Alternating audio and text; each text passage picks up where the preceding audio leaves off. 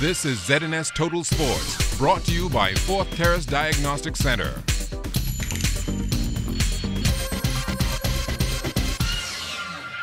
Welcome to sports, everybody. A whirlwind weekend for Buddy Hield. It all started with the rookie-sophomore game, which kicked off NBA All-Star Weekend on Friday night. Playing for Team World, Buddy scored 19 points in the first half and looked in good shape to cart off with the Most Valuable Player award.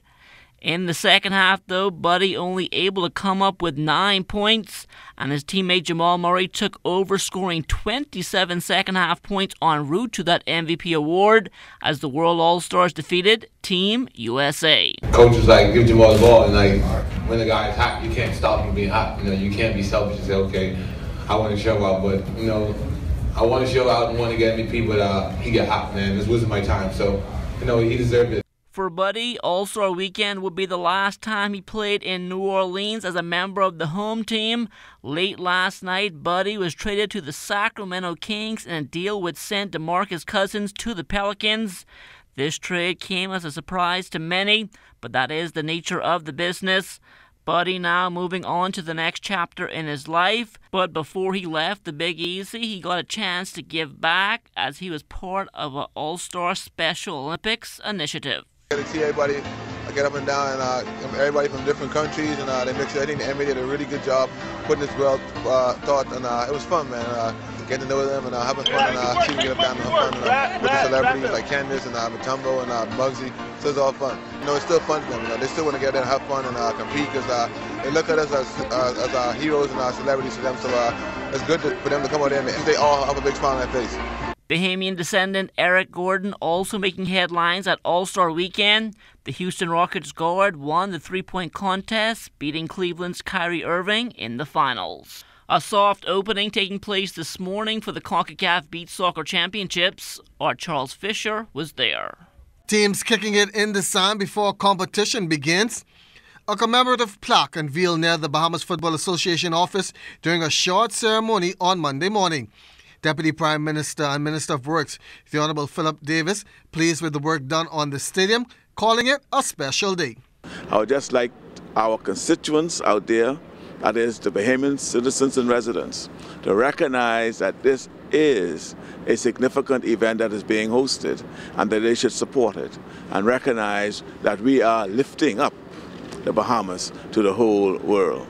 Minister of Youth, Sports and Culture, the Honourable Dr. Daniel Johnson, making a kick for more of these on the island. Consistent with you and the Prime Minister's views that we should have facilities that are world-class, we should have academies that are world-class, and we should have management that is world-class. We have the NSA here and their entire brand that is emerging, and then you'll see what we say about academies, which is the best exposure to the best brands in the world. The Deputy Prime Minister thanked all those that have helped in bringing the tournament to the Bahamas and the construction of the stadium and did the official honours. Let the games begin and let the Bahamas shine. Official game balls were given to the Deputy Prime Minister, Minister of Youth, Sports and Culture, and National Sports Authority Chairman Lyndon Maycock.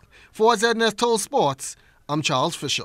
Over the weekend, the nation's chief Prime Minister, the Right Honourable Perry Christie, toured the new beach soccer facility and he gave it his stamp of approval. Many years ago, I indicated to Mr. Wolscombe in his first stint as the Minister of Tourism that we had to commit to sports tourism in all of its diverse forms, that the Bahamas had truly demonstrated our capacity internationally in sports and that we had to broaden and deepen our involvement in it as a nation and therefore also as offering to the world a place where they could come and spend their money but at the same time participate or watch international functions and international games and international events.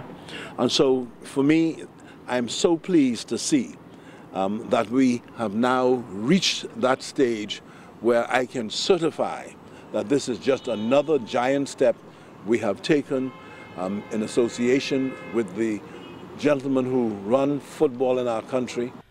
To go along with the CONCACAF Championships, another big event also taking place this week here in the 242. The Olympic Committee along with Interpol will be having an all-day sports integrity workshop here for all the executives who are involved in sports and all the coaches. And this is because they have seen the Bahamas now so busy with sports for this year. Our calendar is full.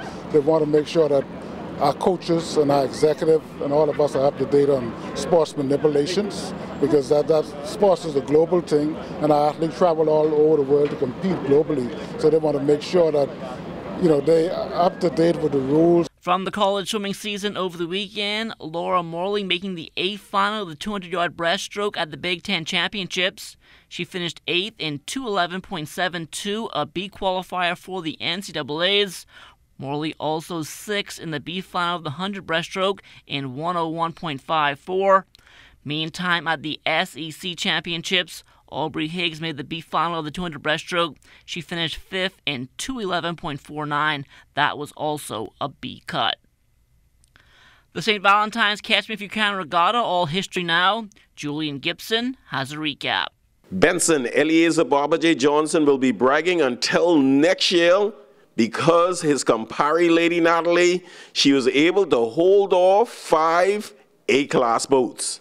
Tell them to try again, because if they put 10 minutes, I still would have beat them. This is a big day for Lady Natalie, and this is a day like Martin Luther King. I reached the top of the mountain. Thank God for that. For Clyde Roll, who was at the tiller, he knew going into the race he had his hands full, but the weather conditions worked out pretty good for the Campari Lady Natalie. We started out with the perfect wind. I had about 12 to 14 miles an hour wind, and before the race was over, it dropped down to 8 to 10. And I told them anything under 14 miles an hour wind, they will never catch us. Reporting for ZNS Total Sports, I am Julian Gibson. And that will do it for sports. Stay tuned, check on weather still to come.